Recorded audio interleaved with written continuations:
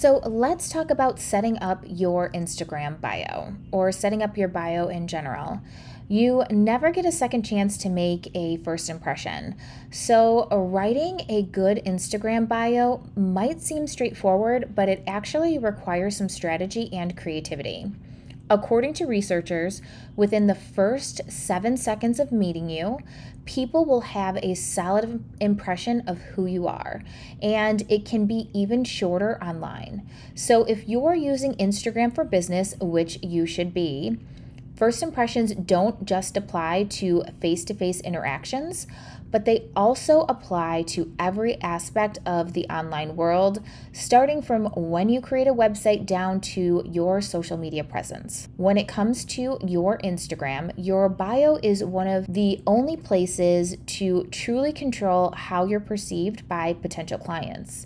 So with just 150 characters to use, it's so important to make every word count. So when we're talking about our Instagram bio, we want to start by going to the edit profile section. And here are some useful tips for your best and brightest face to shine through. From your profile picture to links, hashtags, call to actions, and many other elements that make up a good Instagram bio. So first I want to start by saying that when I actually go to people's Instagram, when it comes to finding new stylists in general, I am always so surprised some of the information that's missing to really get to know the person that I'm looking at. So you want to make sure, one, that you have a professional photo of you as your actual picture. People want to see who you are and what you look like, and they want to know who they're going to. So having a professional picture of you is going to start that trust building process that clients need to choose you as a hairstylist. Number 2, you want to optimize your name for the Instagram search.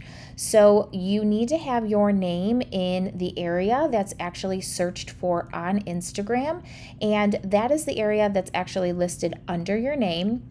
And when people type in your name to look for you, then you will pop up automatically. We don't want people to not be able to find you, so you really need to make sure that either your handle or your search area has your name included. And you also want to make sure that your handle, if you're not using your name, is something that is geared towards what you love doing. If it's your specialty, if it's your location, if it's what you want to be in the beauty industry, it should definitely be something related to that. Then we're going to talk about your link. You really want to make sure your link counts. So I recommend setting up a mini website through Milkshake, which we're going to go over in our next lesson. And this will allow you to optimize that link so clients can find the most amount of information about you in a very short amount of time, which is so important because people are very, very quick to switch to other areas of stimulation and get very distracted. So you really want to make sure whatever you're utilizing for your link really brings them in and captures their attention. Number 4 is your location. So many stylists do not put their location, and if a stylist does not put their location, it's going to be very difficult for people to find out where you are. So you always want to put your location in either your bio or put your location in some area of your profile so that people know if you are actually a good fit for them because you're in their area. And you want to know that every single word that you put in your bio matters.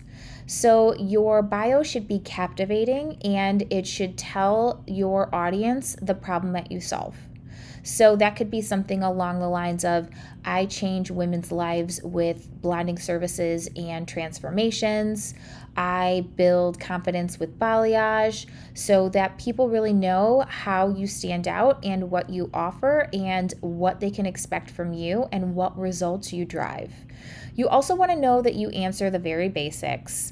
So whatever that is for you, is something that you need to include in the bio, and you want to make sure that you think like a search engine. When clients are looking for a new stylist, they're going to search the area, they may search your name or who you are. If it's a referral, they're going to search what they want, like balayage, shadow root, extensions. So really make sure that whatever you have in your bio is something that they can easily search for and find. And then, of course, you want to make sure that you have a call to action, which is, what is the next step to move forward with the booking process with you and how to contact you. So how you choose to directly contact with your clients should stay the same. It should either be email. If it's direct message, that's fine. Do you want them to call the salon? But your call to action is going to tell them what to do. So, that looks like something along the lines of, to book with me, please direct message me your information. To move forward, to get into my schedule, please call the salon directly. So that's going to give them instructions on how to move forward with you, which is so important. Your bio is your first impression. So know that it is so important. The pictures, what you say, what your feed looks like, this is all a part of your funnel, and this is what's going to attract the people that are going to sit in your chair. So make sure that you are being thoughtful, that you are using strategy, and that you have some sort of system behind or idea behind what you're putting in these areas so that you can actually drive clients to your chair. All right, thanks for learning, and let us know if you have any questions.